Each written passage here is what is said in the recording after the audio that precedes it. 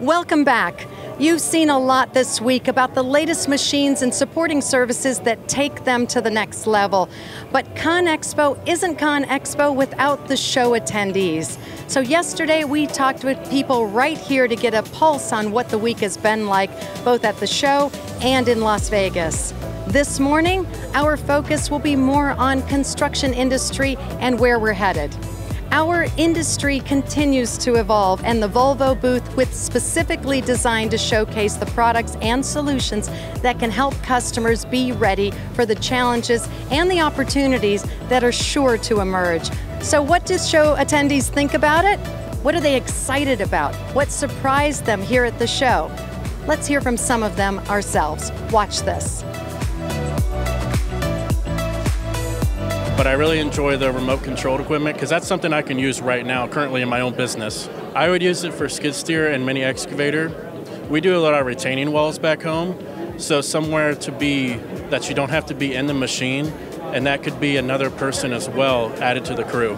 So we're expanding into building apartment complexes, and I definitely think the growing of the equipment into more of an electric aspect is going to help make those apartment complexes go a lot faster. It's different. It's different. I mean, it's a good different. It's not like what the heck are we doing kind of stuff. I mean, I feel like it's definitely a step in the right direction for moving forward. Tight, confined areas where if you got electric motor there, the noise is reduction. There's hardly any noise from the machine itself, and the fumes. I mean, the fumes is the biggest thing. Just tight quarters.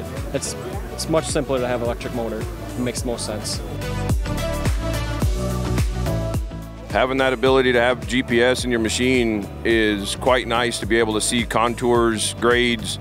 You know, one man can do two man's job. You can take the guy that was actually assisting you and put him on something else to keep the project rolling a little bit faster. Like comfort features, just to make it more comfortable to be able to be in a machine for longer periods of time as you're working on a job site for hours on end. Just being able to continue to do that with comfort. I like the log grapple loader. I've never seen anything like it. It can unload a whole truck of logs at once. This gigantic wheel loader right there. I'd like to drive it out of here. I'd like to go down Main Street. It was smooth, it was quiet, it was different, definitely state of the art. I guess my biggest thing would be having a diesel and that side by side, and just to see how it performs all day, seeing how often you have to charge it versus fueling it, that kind of thing. The shoot up between the two is a big thing for me as an owner operator. So is maintenance too. Seeing what the maintenance cost is, the initial cost. I mean, that kind of plays a factor into my opinion. But if it's all kind of the same, then I would say electric's probably in the near future here.